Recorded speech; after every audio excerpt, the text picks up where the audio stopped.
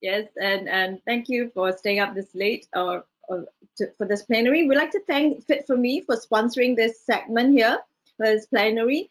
And actually, with me is a co-chair, Dr. Wayang, who doesn't need an introduction. He just came from the last session. But anyway, he's the president-elect of the Young IFSO and also bariatric surgery at the first affiliated hospital of Jinan University, Guangzhou in China. Actually, we all know that life begins truly after the surgery. And if not for the hard work of our dedicated dietitians, we really can't gain a lot of successes with our patients, especially with nutritional deficiencies. So actually with us today, we have Mariam Laptawala, who will give us the first presentation on the importance of nutritional supplementation after bariatric surgery. Mariam is a registered dietitian and a certified diabetes educator from Mumbai, India. And she currently works with Dr. Aparna Govil at the Global Hospital at Mumbai in India. So without further ado, I'll pass the time over to Miriam there.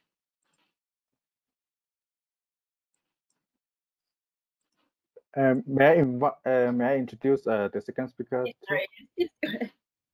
Yes. But the video is playing. Oh, okay. Please allow me to introduce our second speaker, Fiona Summer from Australia. Fiona has been an accredited practicing dietitian for 23 years, starting her career in Austin Health, working in a wide range of clinical areas, and also as deputy manager of the nutrition department for 15 years. Fiona has worked in both public and private service, specializing in weight management, and has been part of the team at Darabin weight loss surgery in the last 16 years. And so Fiona is going to share the topic, is there ever too much vitamin? And I also have to thank again our sponsor, Fit for Me, again, for sponsoring this session. Yeah, so let's welcome our speakers.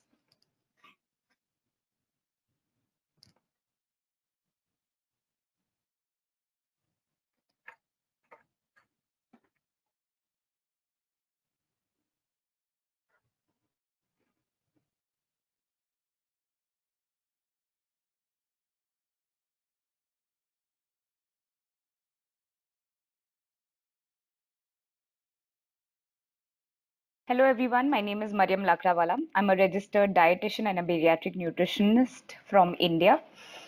Before starting the presentation, I would like to thank IFSO and Fit for Me for giving me this wonderful opportunity to present on the topic of the importance of nutritional supplementation post-bariatric surgery.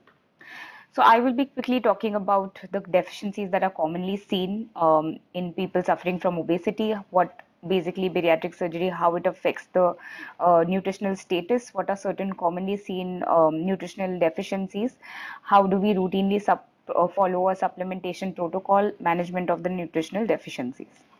So as we all know, obesity is a state of malnutrition, and the nutritional rate, the incidence of nutritional deficiencies is higher in people suffering from obesity due to excessive consumption of processed and packaged food, empty calorie food, sedentary lifestyle. Obesity is a state of chronic inflammation as the excess of the adipose tissue secretes pro-inflammatory cytokines, and this chronic state of inflammation also leads to an increase in the increased release of hepcidin in liver and fatty tissues, which interferes with the iron absorption.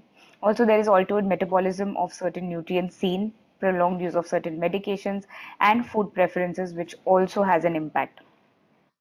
So like we see, major nutrients get absorbed in the first part of the intestine, that is the duodenum and the proximal jejunum. And in the latter part of the small intestine, it is basically the absorption of the digested nutrients and the digestion of fat-soluble vitamins. So though the micronutrient requirement is very less, the deficiency can actually lead to severe consequences.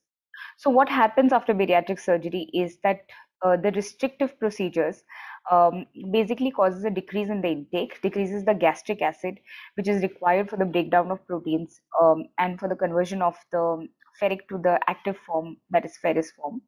Also, the accelerated gastric emptying leads to some degree of malabsorption in the beginning. Post the gastric bypasses, In addition to restriction, there is also malabsorption. The malabsorption varies depending on the biliopancreatic limb length. So definitely bigger the limb length, more will be the nutritional deficiencies. So the deficiencies of fat soluble vitamins and trace elements is generally seen after extremely malabsorptive procedures. So the macronutrient deficiency that is commonly seen is that of protein, and it leads to decreased muscle mass, hair loss, anemia, hypoalbuminemia. Protein supplementation that is 100% whey hydrolyzed along with leucine is considered, and forms at least 30 to 50% of the protein requirements. In case of low levels of albumin between 2.5 and 3.5, the protein requirement, the protein supplements are increased. But if the levels are very low, that is less than 2.5, then enteral parenteral nutrition can also be considered, especially when the intake is very low. So this is just a chart showing different studies that are done in different population, and what is seen is that the prevalence of deficiency is higher post gastric bypass compared to the sleeve gastrectomy. Coming to the micronutrient deficiency, so iron deficiency is seen in almost more than 30% of the patients post bariatric surgery after 5 years. Common symptoms include fatigue, breathlessness, hair loss, dizziness, spoon-shaped nails with vertical ridges. So generally, oral supplements of dosage of 38 to 60 mg is what we prescribe to the patients, preferably ferrous form, fumarate glycemate form, along with vitamin C. Definitely, these iron supplements should not be taken along with calcium as it interferes with the absorption of each other. Also, we need to check for overdose, especially in cases of thalassemia. And in case of deficiency, IV iron administration, it can be done, and this can be followed with a oral iron supplementation as a maintenance dose. Vitamin B12 deficiency is seen in 19 to 35% of the patients post-bariatric surgery after 5 years, mainly after bypasses. It leads to clinical manifestations like tingling in hands and leg, muscle weakness, muscle pain, megaloblastic anemia, memory loss, shortness of breath, fatigue. So routinely, we do give the vitamin B12 supplements separately, as it is not really there in a good concentration in the generic multivitamins. So we do give them intramuscular or in the sublingual or tablet form. In case of deficiency, we do give them intramuscular shots, which are then followed by a maintenance dose. Folic acid deficiency is seen in 9 to 39% of the patients, and it is mainly seen either due to reduced intake or due to vitamin B12 deficiency, because it is required for the conversion of the inactive form of folate to its active form. Common symptoms include megaloblastic anemia, fatigue, shortness of breath, difficulty in concentration. Folic acid again is not really separately supplemented until unless we see a deficiency, and around 1 mg can be given per day. However, higher doses should not be given as it could mask the vitamin B12 deficiency. Bone turnover also increases after bariatric surgery, and there could be a bone loss of around 10%, which is seen, and the bone loss is higher post extremely malabsorptive surgeries, and this increases the risk of fractures, and which is around 58% after 15 years as compared to the non-surgical weight loss, which is mainly due to the calcium and vitamin D deficiencies. So calcium leads to muscle cramping, increases susceptibility to fractures. 1000 mg is what we prescribe our patients who've undergone sleeve and RYGB on a daily basis, but in divided doses. In case of OAGB and extremely malabsorptive surgeries, the supplementation can go up to 1500 to 2000 mg per day. Vitamin D is not given separately as it is a part of the calcium supplement. But in case of deficiency, intramuscular injections can be given, and that can be followed with a maintenance dose.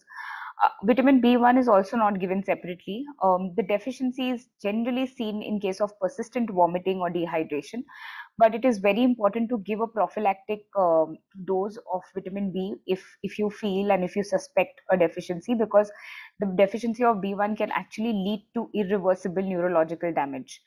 So giving an IV shot is a good option as it is not going to lead to any toxicity. Fat-soluble vitamins again are not really the deficiency of these nutrients is not really seen after restrictive surgeries or even after RYGB. But yes, if there is an extremely malabsorptive surgery, then the deficiencies could be seen. Generally, it is a part of the multivitamin, so it's not given separately until and unless there is deficiency that is being seen. Trace elements are also commonly the deficiency of these nutrients is seen post the extremely malabsorptive surgeries. Some of the clinical manifestations that can be captured are zinc could show taste changes, unexplained anemia, copper could show unexplained anemia, selenium could lead to deficiency, could lead to chronic diarrhea, metabolic bone disease, unexplained anemia, and magnesium could lead deficiency could lead to hypocalcemia. Now, zinc and copper, it is very important to manage a ratio when it comes to zinc and copper because if the ratio is not managed, it could lead to deficiency of the other due to competitive absorption. So, for every 8 to 15 mg of zinc, 1 mg of copper should be supplemented.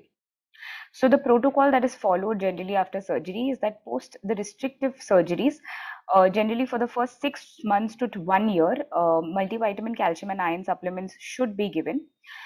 In case of the malabsorptive surgeries or the gastric bypasses, supplementation of multivitamin, calcium, and iron should be lifelong and can be decreased or increased depending on the lab investigations that are done at regular follow-ups.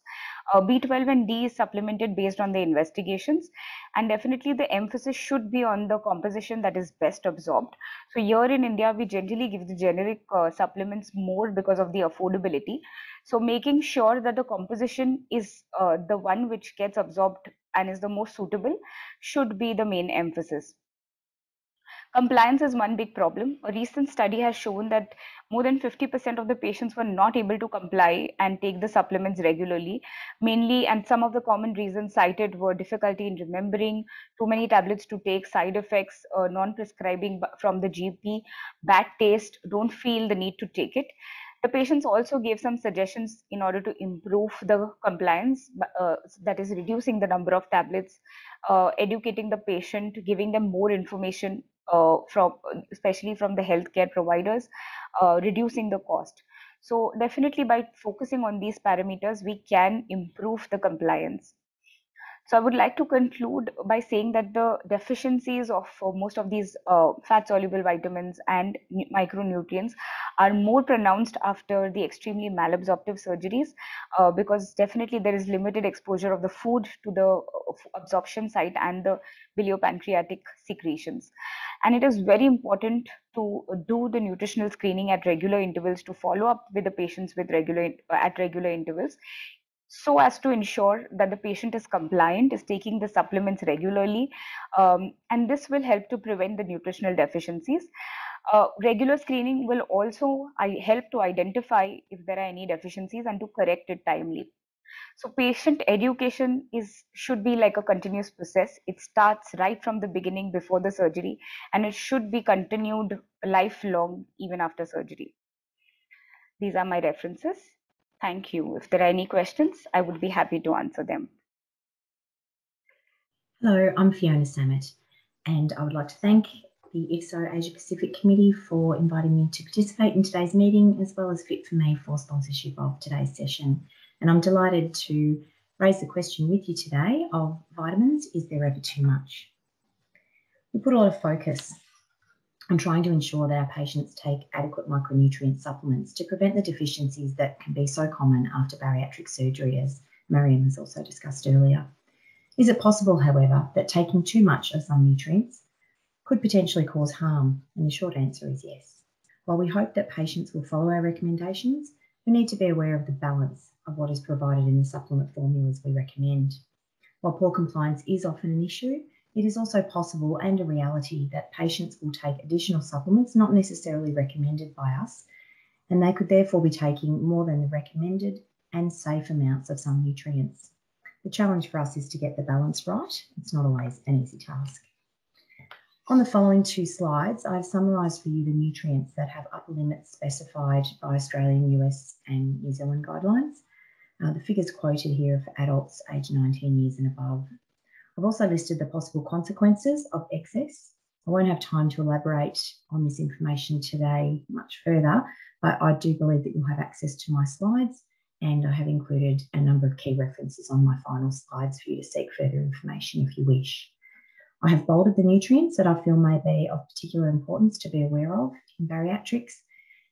There are many published case reports of adverse events of excessive vitamin A, vitamin B6, vitamin D, as well as documented cases of negative interactions with excessive folic acid.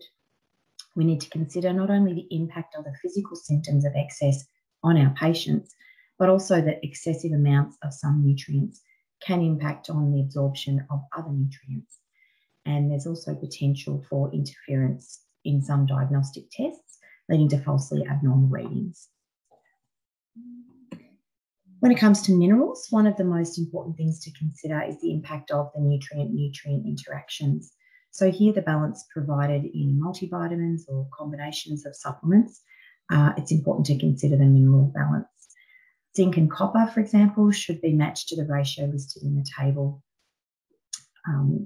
of 1 milligram of copper to every 8 to 15 milligrams of zinc.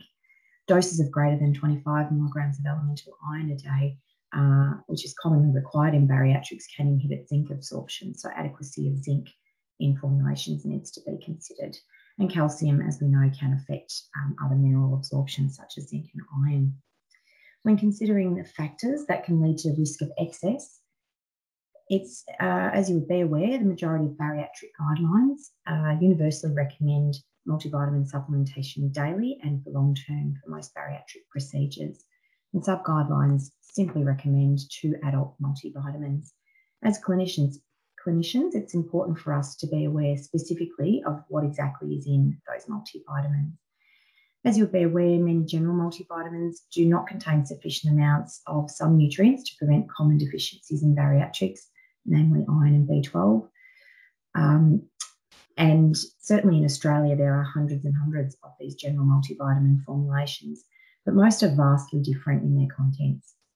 Many of them actually contain some nutrients, greater than 500% of the recommended daily amounts, and greater than the safe upper limits for some nutrients. Although we know that there can be a high incidence of poor compliance in our patient group, there is also a culture of health seeking and wellness that may be prevalent in our clients. And the tendency to Dr. Google and perhaps be swayed by information shared on social media and presented on other online sources can lead to clients taking additional or alternatives to what we would ideally recommend. We need to consider the additive effect of all supplements taken.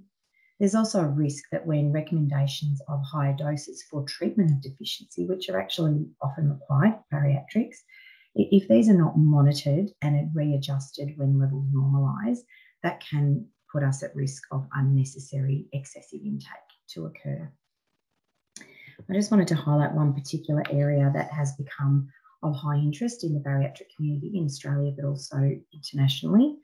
Vitamin B6 is an exception to the assumption that all water-soluble vitamins will be excreted if taken in excessive amounts. And it's known that excessive intake of vitamin B6 can be potentially toxic and a cause of peripheral neuropathy symptoms. And certainly in studies of bariatric populations, there have been found to be high vitamin B6 levels in up to 50% of patients. In Australia, there are numerous supplements and drinks that can contain high doses or contribute to cumulative effects of vitamin B6. And recently, this issue has prompted a review by our regulatory bodies, as it's actually been found that very high vitamin B6 levels can actually occur at much lower doses than our current upper limit of 50 milligrams a day. While it's known that there will be inter-individual differences in the response to high-dose vitamin B6, the potential for harm exists, and this is a risk we need to control for. So if you find this happening in your client groups, it's advisable to ask lots of questions, find out exactly what people are taking, and recommend ceasing all vitamin B6 intake. Retesting after 2 to 3 weeks, this time frame has been found to be sufficient to significantly reduce levels, and recommencing required supplements, which of course will be needed. However, amounts of vitamin B6 required in supplementation in bariatrics has been shown 1 to 1.5 milligrams a day is sufficient to prevent deficiencies, so only very small amounts are needed. And consider the form of the vitamin. The hydrochloride form of vitamin B6 is found to be more toxic than the phosphate form, which can be found in some supplements, which is a bonus. So in summary, as clinicians, we really have an important role in the education of our patients, not only on the risks and consequences of deficiency, but also the potential harm of excess. We can really be helping them to understand the importance of the balance. We're lucky in Australia to have access now to a number of bariatric specialised formulas, and these formulas can really take the hard work out of it for us. The balance that's required for our bariatric community has been considered, and we've got a greater confidence that those formulas may help us to not only avoid deficiency, but also more likely to avoid excess problems as well. We need to ask questions about everything our patients are taking. We need to keep in mind the cumulative effect of all things consumed. And when monitoring pathology, our blood results, we're looking for lows, but let's also be conscious of looking for the highs and taking corrective action when required. When treating deficiency, that importance of monitoring and readjustment must also be considered to avoid prolonged unnecessary high doses. So that's it from me today. I thank you very much for your attention. I have included a number of references on my final slides, and I look forward to your questions and further discussion to follow. Thank you very much.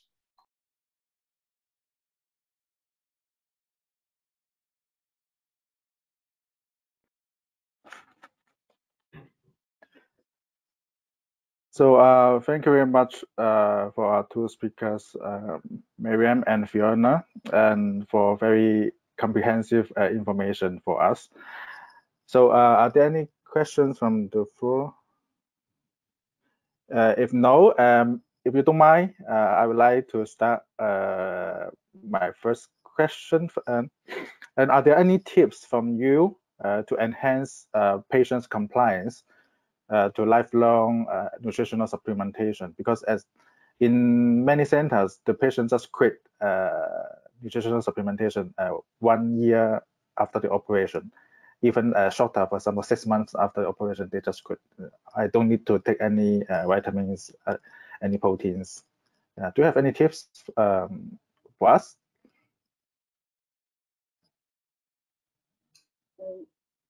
This is the same concern that we face in our practice as well, where patients don't really come up after a few years for a follow-up.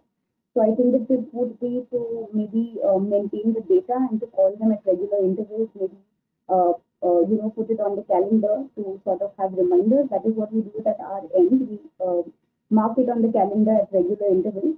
And when we call them, we do a round of emailers for them, like reminder emailers, and then we call them to just get an idea if they are, what is their weight progress, weight loss progress, are they taking any supplements, and, if they're facing any difficulties. So that is one thing. It has to be a very close follow-up.